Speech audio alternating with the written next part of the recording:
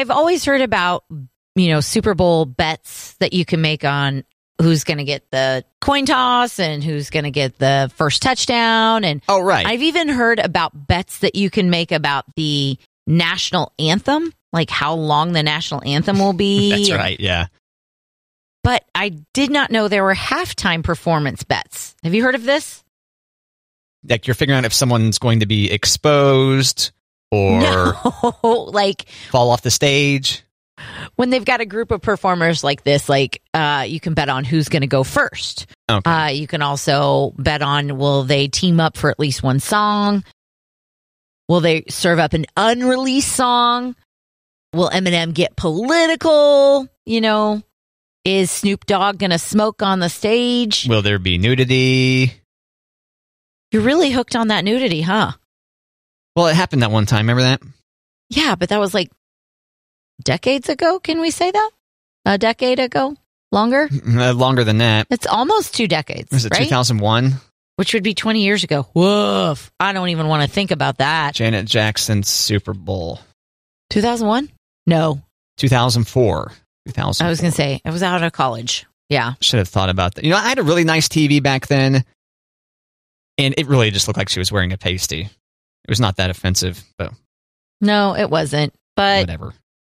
I know, and we could go on and on about how Justin Timberlake came out of that whole thing unscathed, and Janet Jackson was blackballed, and yeah. There's now at least 1, maybe 2 documentaries about it. I think so. They were pretty recent, so. I think so. I would think that'd be a valid bet, Will there be nudity? I don't know. These are all old performers. But with the exception of Kendrick Lamar, who's going to get in their skivs? Who's going to show it off? I wouldn't bet on Dr. Dre dropping it. No. I don't know. So, yeah, I'm more thinking of the bets of is Snoop going to smoke on stage or Eminem getting political? But there actually are bets right now. Mary J. Blige, if you're thinking about placing any of these bets, Mary J. Blige is the big favorite to open the show. And Eminem is favored to close the show. That seems to make sense, yeah. Odds on Snoop smoking, those odds are more than 2-1 against it happening. Oh, against it happening. Okay. Yeah. Wagers.com also says odds of minus 140, which means you'd have to bet $140 to get back $100 if Eminem gets political. And unreleased song, I just don't see him going with an unreleased song. What do you think? No. Nope. I don't think so. I'm curious how much silence there will be due to the muting of profanity. Do you think they're going to mute it? Well, that's what typically happens is the audio just cuts out, when the curse words start happening. They don't have to edit themselves.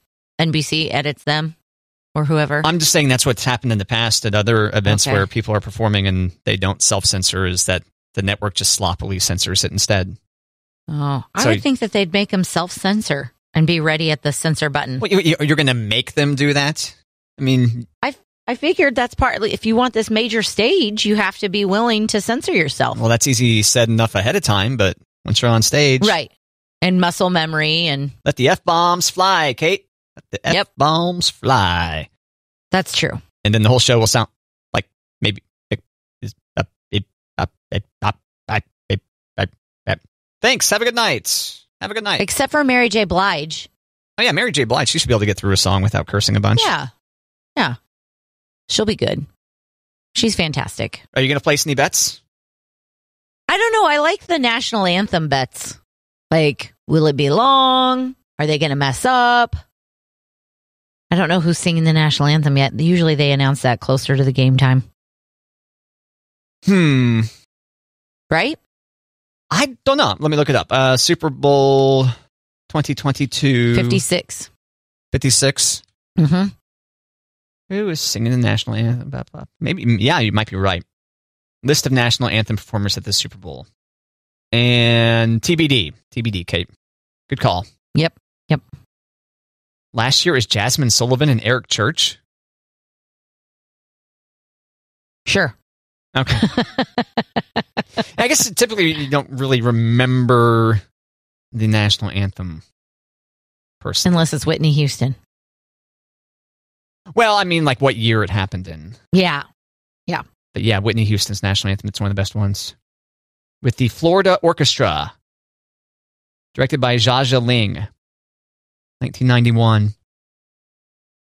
Wow. All right. No bets on like, okay, how many injuries are going to happen? Or yeah, this is mostly about the halftime show, but I'm sure there are those bets out there. How many interceptions or how many helmet-to-helmets or penalties or... Yeah.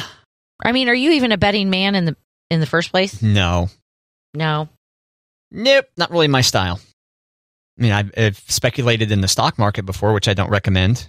I did okay, but no gambling. Nope. You?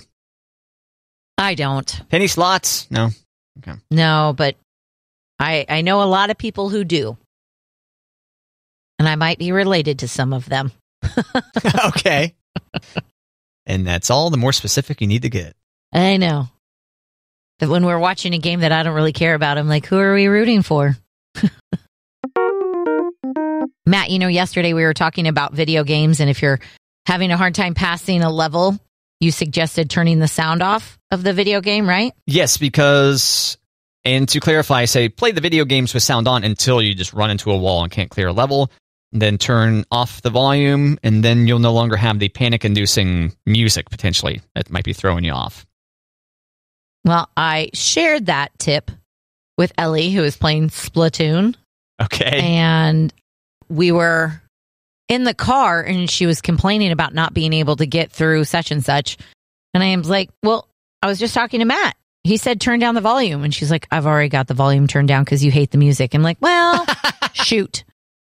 Good try, though. I'm out of ideas. Well, that's so sweet of her to have the sound. Is she playing Splatoon still or something else at that point? Splatoon. In the car? Yeah. Okay. Yeah, I guess there's a solo campaign there. There's an online, there's an online component to it? I don't, but I hope we never use it. Why? Because I don't want her playing online. Well, you don't hear the other people talking. There's no chat or anything. I don't want her playing. I mean, okay. But then you're playing, then there's contact, right? What do you mean? I mean, the people that you're playing can, like, message you? No. No? Yeah, no. Nintendo just really kind of has it locked down, the online gameplay. Because I played the original Splatoon quite a bit. Mm-hmm. And, I mean, never once. You're just thrown into, like, a random group of 4 people. Oh. It's 4-on-4. Yeah. Paintball kind of game. But, yeah, I totally forgot. I forgot. Yeah, there's a solo campaign there.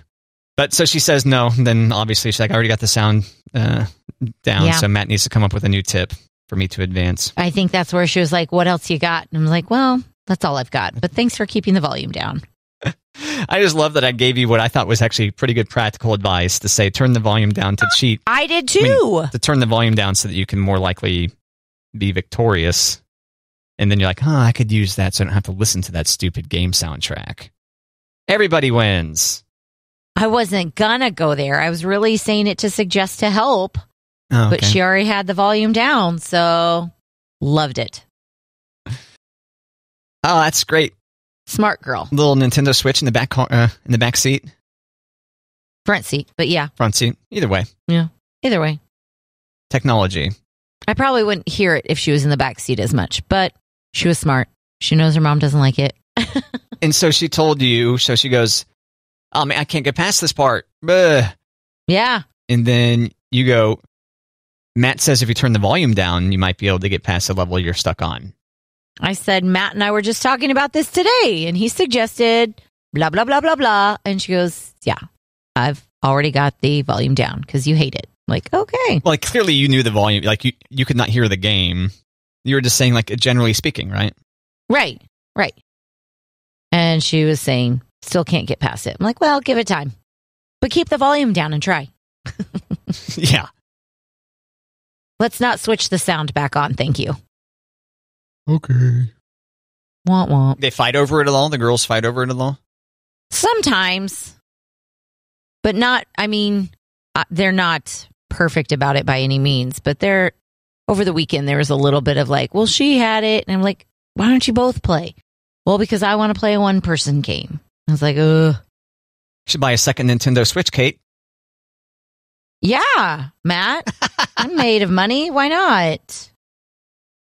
See? Yeah. Yeah, totally. Just write the check. Just pay for it. Do it. Nah, put that on the credit card. Ah, that's it. Charge it. But no, you want to pay off the credit card. Pay the credit card off every month. You get the points, but then you don't have to pay that ridiculous interest rate. Right. I recommend it. And you get to build a line of credit. There you go. I feel like we're lecturing the teens right now. Or at least maybe I feel like I'm lecturing the teens. I did not learn any of that as a teen. Oh, did you have bad credit card debt? Oh, not bad, but like I had no clue what I was getting myself into. I just thought, oh, if I sign up for this, you'll give me like such and such a discount on gas. Fantastic. It's dumb. But I knew all about parallelograms because that's important to learn in high school. Wow. Have you seen that? Have you seen that meme where it's like, I'm so glad I learned about taxes in high school, or I'm so glad I learned about parallelograms because, you know, parallelogram season, nobody talks to you about taxes. I don't know. Parallelogram season? Yeah. I'm like, it's that time of year. That's a good point. Yeah, I know people will often get annoyed when they hear the parallelogram season ads on the radio. I know. I don't know why. Yeah, such a hard word to say. I mean, you got to know your parallelograms, Kate. Do you? Geometry, yes. Come on, you can be a big fancy scientist and pay off that credit card debt. You know. I missed the connection between geometry, scientists, and credit card. Go ahead. Oh, because you would know geometry, be a successful scientist, and be able to pay your credit card bill? You need to know geometry to be a scientist? Probably like if you're a rocket scientist or something like that. Okay. You know, you got to calculate and get out a compass and protractor and stuff. Okay. Curvature of the earth and all.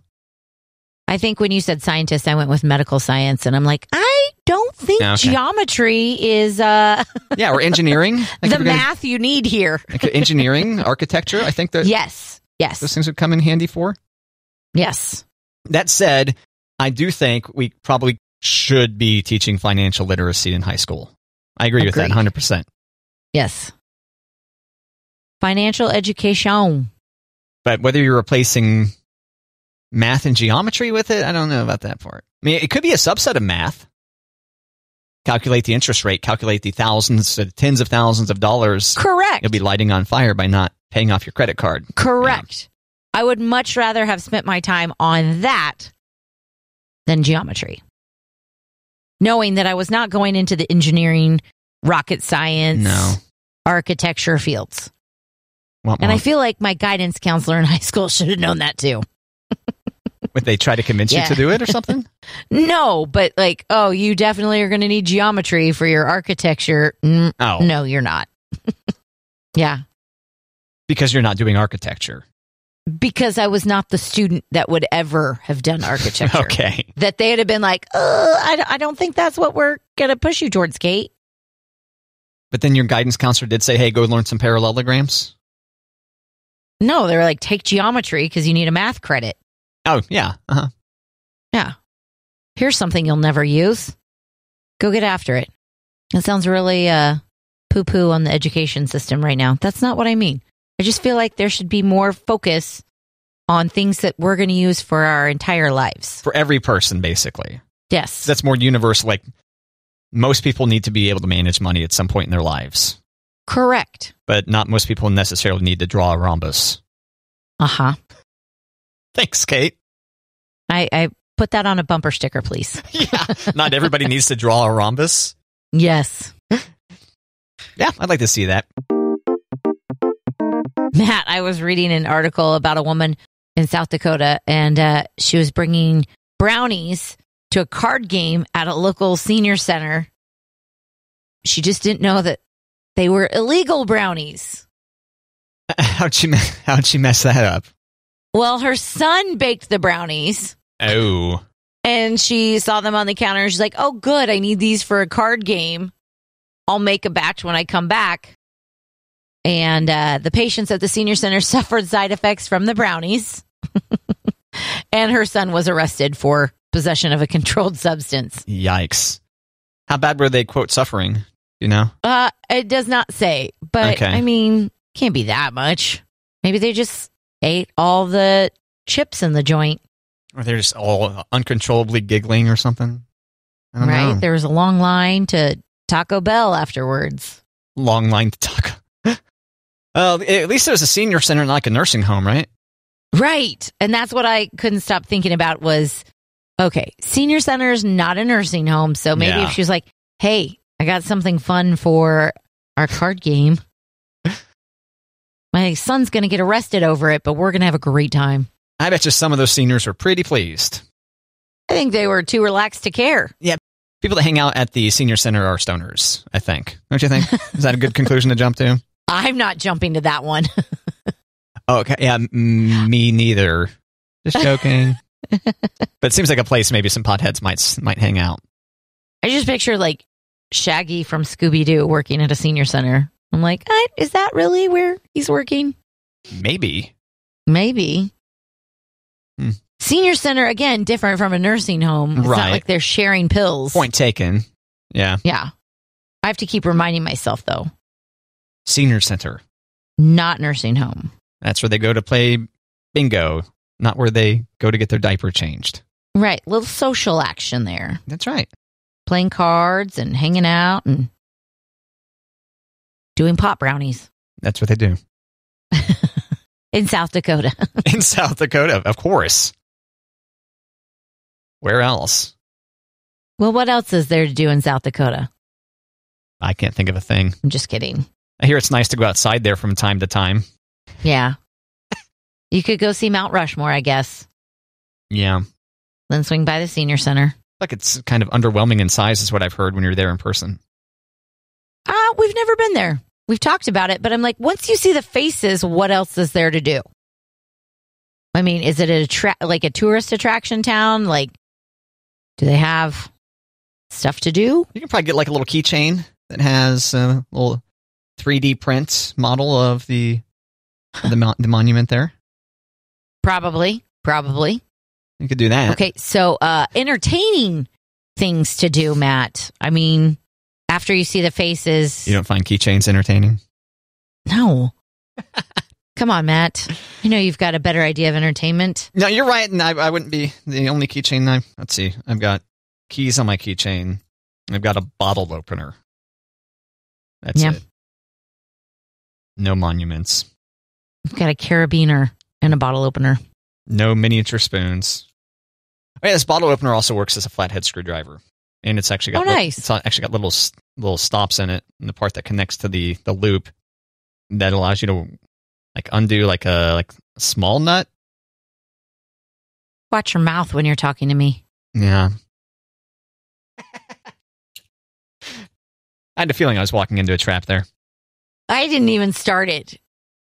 That was not walking into a trap. That was just you going. Me walking off of a cliff? Okay. Yeah. No, I do have I have a bottle opener, carabiner, and our family coat of arms. But that's all I've got on my keychain. Yeah. I gotta look up carabiner because I forget what that is. It's like that hooky thing that people who like rock climb or something, they need it to hold ropes. Oh, yeah. Right, and you could clip it to your belt loop if you wanted to. I could clip it to my belt loop if I wanted to. You should do that. I don't.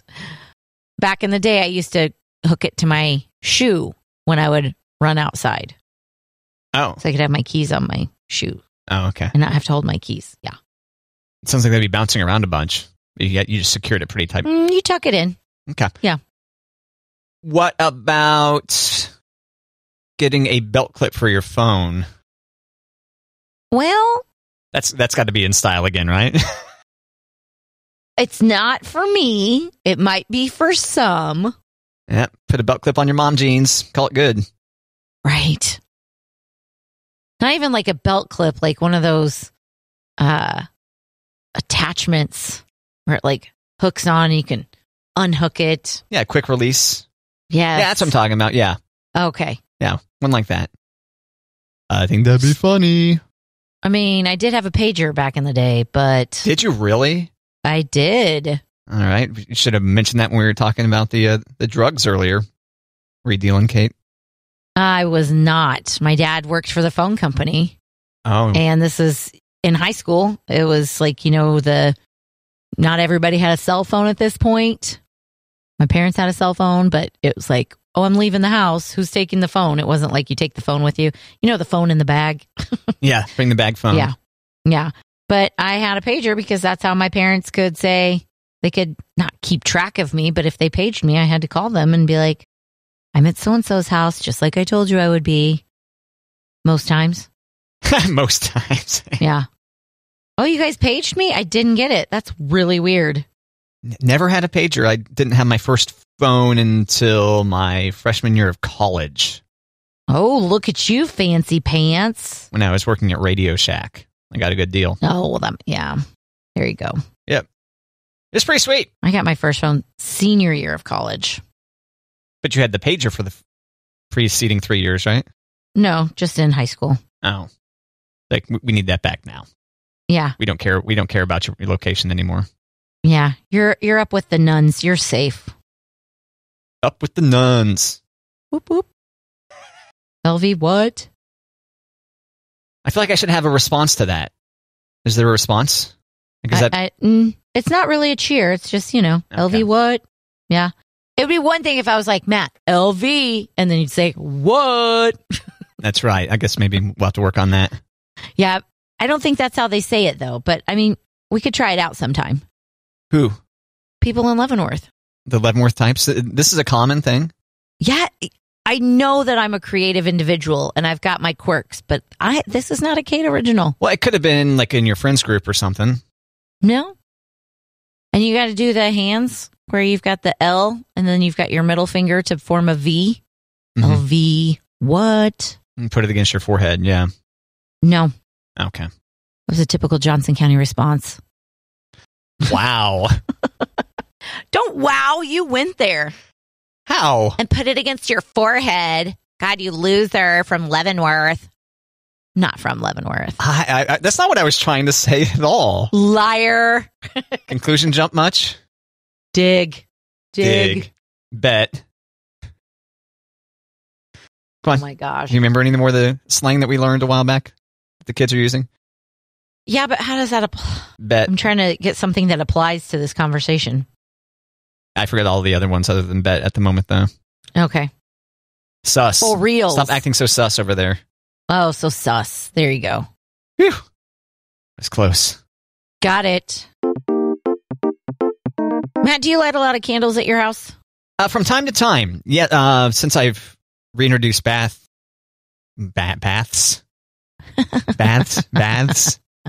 into my life. Yeah, I'll do it then. Okay. Kill the lights and light a candle. What's your scent profile? I don't know. I believe we had a brief conversation about candles a while back because there was some freak show candle that you had stumbled upon. Maybe it was like a... Sounds like me. Halloween, like a pumpkin pie candle. I forget what it was, but I don't know what I had because I went through a long phase where I was not using them. So I've got 2 candles that do produce scent. One maybe like a linen or something. Okay. And like that. The other one is some kind of, I don't know, cherry, strawberry, wow, something like that. Okay. Where do you fall on buying candles that have smells of food or flavors? Okay. I think apple pie works well. Okay. Okay. Like, I don't think I would light some like pizza candle or something like that. I don't think. Okay. Even though I'm a big fan. But something on the sweet, like the apple pie or vanilla something? Yeah. Okay. Vanilla's in the profile, yeah. Okay. You? Well, I like more citrusy smells. Like, it just feels like more fresh. But around Christmas time, like winter, I like the Christmas tree smells, like the balsam. Fancy. But I just read an article about Campbell's Soup is releasing a line of candles. And would you like to guess what their first candle that they are going with is supposed to smell like? Campbell's soup. Chicken noodle soup. That would have been my first guess as well. And I would have been? You would have been wrong. Okay. Their candle that they're launching with is supposed to smell like grilled cheese and tomato soup. Right? Would that be good? Maybe. I don't know. Well, do you like grilled cheese tomato soup? I love grilled cheese tomato soup. It's pretty good. I've been meaning to watch this. There's this America's Test Kitchen episode about adults grilled cheese, and I've yet to watch. It's got all kinds of cheeses in there. I need to check that out. Yeah, see, when it gets too fancy, I'm out. No, you just want American cheese. I do. I like the way it melts. I like it with the butter and the salt and dip it in the soup.